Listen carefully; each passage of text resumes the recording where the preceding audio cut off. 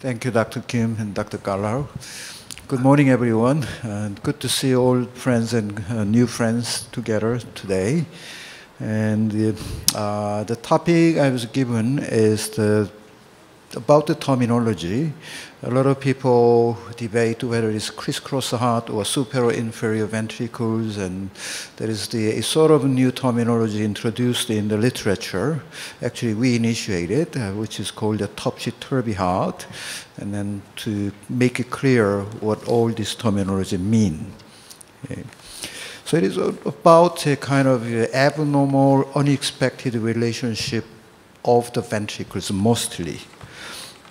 So here in this drawing, the actually 3D rendered image, right atrium connects to the right ventricle and giving rise to the aorta, and left atrium, left ventricle to pulmonary trunk. In long axis view, a straightforward, complete transposition of the great arteries. In the lower panel, actually same. The right atrium connects to the superior right ventricle, and left atrium comes down to the inferior left ventricle. Aorta gives the right ventricle gives rise to the aorta, and left ventricle to the pulmonary trunk behind. In oblique view, it is very clear RV to aorta and LV to PA. So actually, these two hearts physiologically the same, but the problem is that spatial relationship of the ventricles especially is completely unexpected for the physiology given, anatomy given. So if you look at the back of the heart, usually the interatrial septum goes down to the interventricular septum. This is the AV junction, this is the crux. And then the atrioventricular connection almost always parallel. If you have four-chamber view, mitral valve, the tricuspid valve open in the same direction. In short axis view, you see the in-phase of the mitral and tricuspid valve at the same time. However, in this heart, the atrioventricular connection is not parallel anymore. So that is the essential feature of this, the abnormality.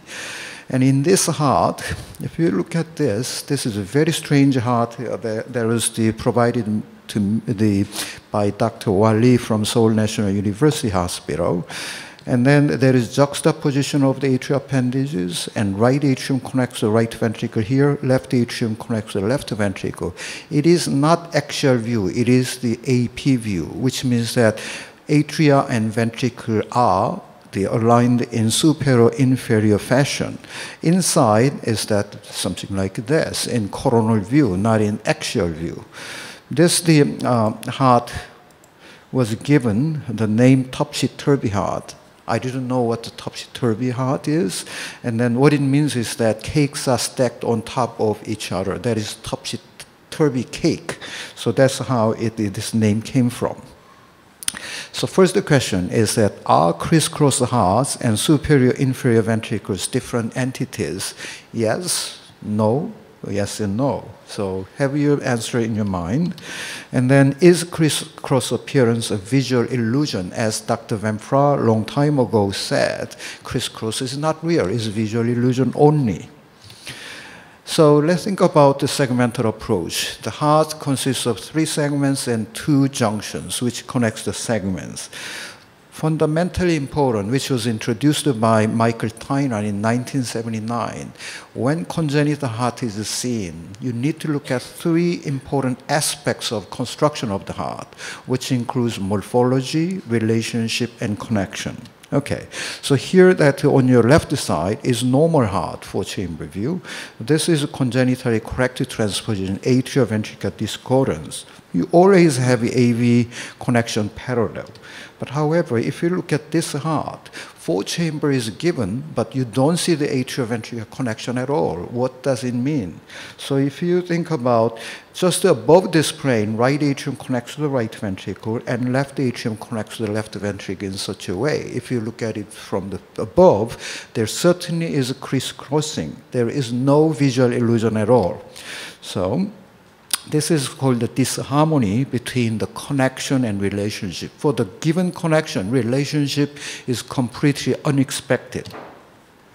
So this is a very classic coronal view of this disease entity. What do you mean? What I mean is that this is diaphragm, this is superior, this is the left side, right side. You can see that right atrium is very unusually elongated supero-inferiorly, and tricuspid valve is displaced far off from the diaphragm here, IVC here. Left ventricle spatially touches the right atrium, there is no connection. If you have the imaging transverse view here, you have this. If you have additional axial view here, you will have this. And then below that, you have this. So therefore, above, you have your right atrium connects to the right ventricle in this direction, and left atrium connects to the left ventricle in this direction. This is the essential feature of so-called criss-cross. But however, there are spectral nature of this disease. If this kind of distortion of the AV relationship is a little, and then questioning whether it is really criss-cross or not. So here, additional finding is if you look at the atrial septum is angled. The whole thing, to me, is like this. This is the cartoon of the complete transposition of the great arteries. Hold the heart with complete TGA on the back with the hand. And then right hand in the apex, twist its heart from the apex, holding the back fixed, and right ventricle moves up, left ventricle moves down, right here. And then aorta moves to the left, and pulmonary trunk moves to the right. So this is a very classic criss-cross heart. So which means the right atrium connects the right ventricle, left atrium connects the left ventricle here. So we usually say complete TGA as DTGA. The reason being aorta is on the right side of the pulmonary trunk.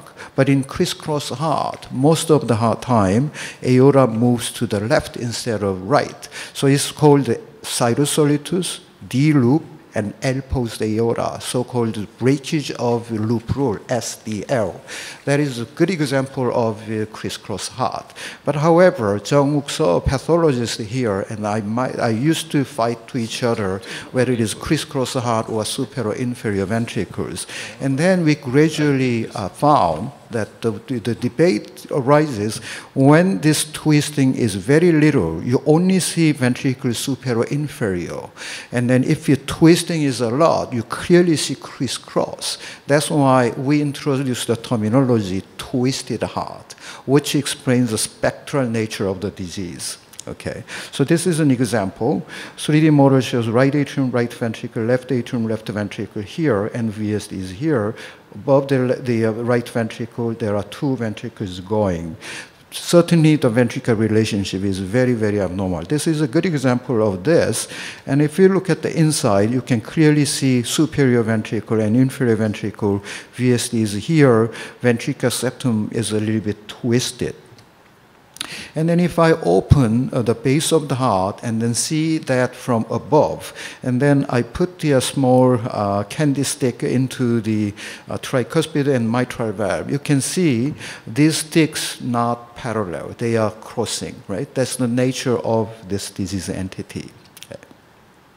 What about this? Externally, appearance is very similar. Right ventricle above, left ventricle below. In this case, however, right ventricle connects to the inferior left ventricle, and left atrium connects to the superior right ventricle, and then right ventricle gives us the aorta, and pulmonary trunk is behind there. So what it is starting from the congenitally corrected transposition of the great arteries. So right atrium, left ventricle to pulmonary trunk, and left atrium to right ventricle to aorta.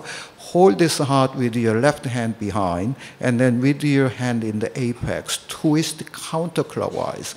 I'm trying to confuse you because one is clockwise and this is counterclockwise. Very difficult to remember, but there is a very simple rule. Works that more than 98% of the time, which is that twisting occurs to place the right ventricle on top of the left ventricle. There are less than 10 cases in the literature having left ventricle on top of the right ventricle. So therefore, you just remember the twisting concept. always this twisting is to place the right ventricle on top of the left ventricle. So that is how. So you see that because it is counterclockwise, right ventricle on the left is moving on to the upper aspect here. Left ventricle on the right is moving below. So you have mostly superior-inferior relationship. So this is LTGA because usually aorta is on the left side. However, if you think about twisting, aorta is moved to the right and pulmonary trunk moves to the left. So therefore, in this case, sinusolytus, L-loop ventricle, and D post arterial trunk. So in this, the Vempra SDL, SDLL type of thing, if you see D doesn't go with D or L doesn't go to L, one of the good examples is twisted heart. Another is so-called anatomically corrected malposition. So anyway, inside, you can see that the right ventricle is here. This is the tricuspid valve. VSD is here. Aorta arises from here. The VSD is here, but from the left ventricle, pulmonary trunk is going to the here, behind the aorta. So to summarize it, I don't want to go over the too much detail, just to think about this disease category and the concept of twisting. So remember that your left hand should hold the back of the heart. Your right hand is in the apex, twisting the heart to make the right ventricle on top of the left ventricle. And you can have a minor twisting, greater degree of twisting, extreme twisting. That is how the whole spectrum moves from superior-inferior ventricle to the complete the criss-crossing. So it is in the example of complete transposition and congenitally correct transposition. So nature of it is what? Because of twisting, it is characterized by non-parallel atrioventricular connection axis and unexpected chamber and great arterial relationship and positions. This is the hallmark of whole spectrum of this disease. So nature of twisting along the base apex axis to place the right ventricular inlet superior and anterior to the left ventricular inlet in most, not all cases. There are exceptions. Clockwise twisting in D-loop ventricles and counterclockwise twist in L-loop ventricles. Essential findings, non-parallel opening axis of the AV valves. Echo, if we are not able to make your two valves parallel, and this is a beginning to see this twisted nature of AV connection. Unexpected ventricular relationship for the given AV connection, angled atrial septum, curved configuration of ventricular septum, and unexpected great arterial relationship for the given disease. Okay. Features of surgical importance include juxtaposition is not uncommon, and VSD is usually inlet. AV valve abnormalities, including hypoplasia and straddling overriding, very common, and ventricular hypoplasia, usually the right ventricle, and abnormal atrioventricular conduction axis, and abnormal VA connection in most cases. Okay, so you may have seen this, so-called topology, chirality, or whatever. I don't want to explain this because it is just a radical explanation. It's useless. If you understand the nature of twisting this, you don't have to use your hand to understand this. So if you understand the really pathology in the concept of twisted heart, and then consequence is this, and then mentally untwist that, and then you don't have to use your hand to make the right-hand pattern or left-hand pattern. So another category is that simply apex is tilted up, and then you will have a superior-inferior relationship of the ventricles. So therefore, are criss-cross heart and superior-inferior ventricles different entities? Yes and no, because a large number of cases actually same, but there are cases only one side. So is it visual illusion? No, it is real. It is true, actually, crisscrossing. So we experienced one interesting case at fetal echo. You can see that here, this is a diaphragm, stomach is here, 4 chambers are in coronal the plane. And then after birth, CT scan, diaphragm is here, 4 chambers related in such a way. It's not actual view. How could it?